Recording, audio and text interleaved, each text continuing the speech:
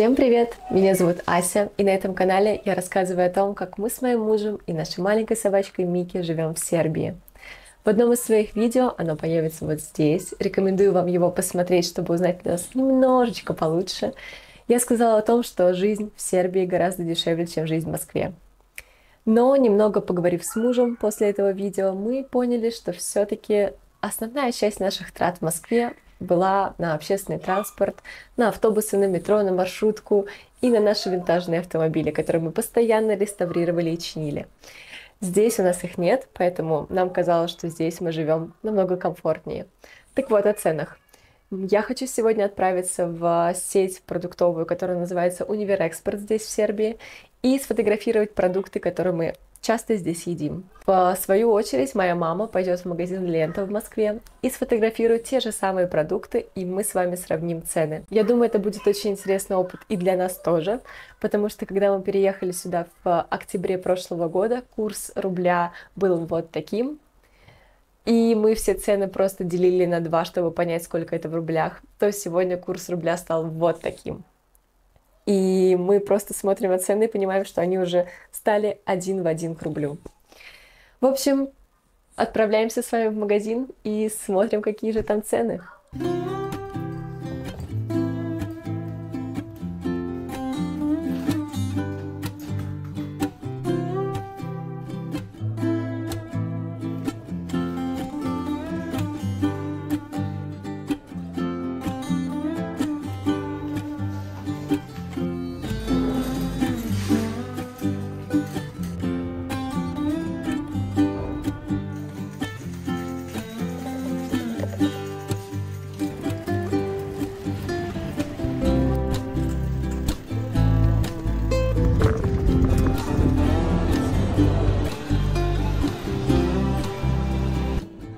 Итак, масло президент.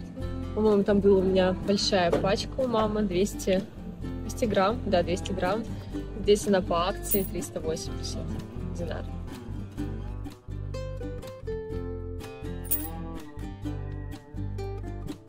Яйца мы обычно берем на рынке, но вот большие L, в России СО, 227. Сыр президент камамбер. Здесь большая пачка, 250 грамм, стоит 680 динар. На самом деле тут довольно много сыров на развес разных.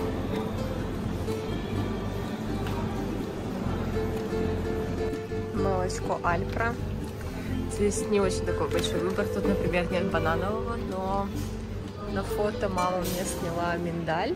Вот он, миндаль. И 400 динар за литр по акции.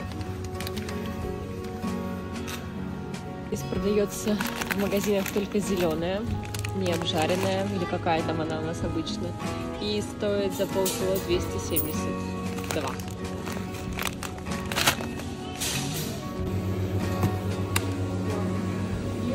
Филе лосося 1350 за килограмм.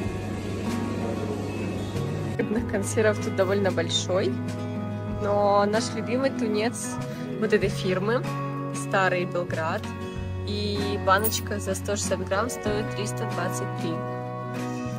Вот такой тунец мы ели в Турции, он тоже очень вкусный, но здесь он, по-моему, намного дороже, чем в Турции, девочки говорили. За 160 грамм 490.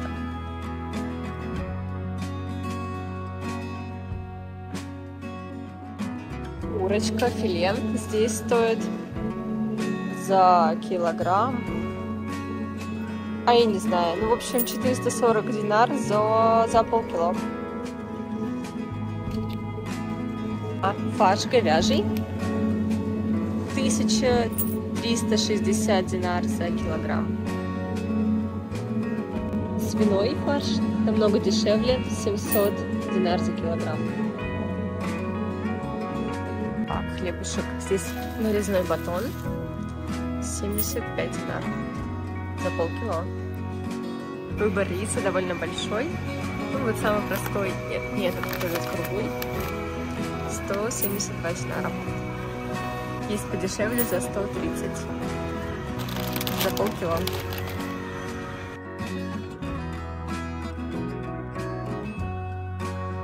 Все эти чаи травяные. И только пару пачек есть черного. 370. За, кажется, 20 пакетиков, да. Здесь мука делится по типу. Чем выше тип, тем она лучше и темнее. Например, это уже ржаная мука. 400-500 классическая. Стоит 85 динар. В целом, да, все по одной цене. Есть вот за 79. Тип 500. Лучше, чем 400. Нутелла. Здесь у нас 700 грамм. 589 динар по акции. Килограмм сахара. 105 динар. Не такой большой выбор, кстати. Ваниш для стирки. Здесь у нас 1 литр. 630 динар.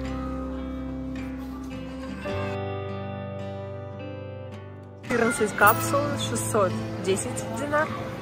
28 капсул 1700. Киндер Макси здесь 2 в пачке. Стоит 95 динар. Здесь тоже есть паста Барилла. Ну, возьмем, к примеру, вот эти номер 83. Стоят 244 динара. В целом они все по 260, 250. Длинненькие стоят тоже 250. 125 динар. Орбит, мой любимый, раньше его обожала. 83 динара. Авокадо. 500 динар за килограмм. Да, если честно, мы тоже были удивлены. Еще раз хочу заметить, что в октябре прошлого года, когда мы приехали, курс был абсолютно другой. И мы ходили по магазинам и считали себя королями, потому что нам все казалось таким дешевым. Сегодня ситуация изменилась. Сербская динара привязана жестко к евро, а курс евро вы сами знаете, какой сегодня. Поэтому, да, ситуация поменялась. Также в Сербии есть своя внутренняя инфляция, и цены на некоторые продукты тоже подросли за это время. Например, на сыры. Что вообще меня удивило, когда я сделала это видео, что граммовки на те же самые продукты отличаются. Например, сыр президент в России 180 грамм, а в Сербии 200. Или капсулы для стирки 23 штучки в России, 28 в Сербии. Это немножко странно, но это усложнило мне посчитать цену. Поэтому я привела все цены и граммовки с фотографиями из России. То есть, если в России рис был 900 грамм, то я пересчитывала, сколько это будет в динарах, и потом переводила в рубли. Поэтому информация схожая с российскими ценами и граммовками. По качеству продуктов я, наверное, мало что могу сказать, но на мой вкус кажется, что сыры и колбасы здесь вкуснее, и тунец не такой сухой, и как будто бы пиво лучше. Но о вкусах не спорят, поэтому судить реально очень сложно. Что еще, мне кажется, здесь стоит упомянуть, так это средние зарплаты. В Москве это 120 тысяч рублей, в России 72 тысячи рублей. В Сербии это 75 тысяч рублей, а в столице, в Белграде, 133 тысячи рублей. Честно говоря, я думала, что в Сербии зарплаты ниже, чем в Москве и в России, но Google показывает другие цифры. Может быть, это недостоверная информация, это просто первые ссылки по запросу в Гугле. Я могу ошибаться. Также я посмотрела, сколько МРОТ, минимальный размер оплаты труда. В России это 16 тысяч рублей, в Сербии это 35 тысяч рублей, что тоже удивительно.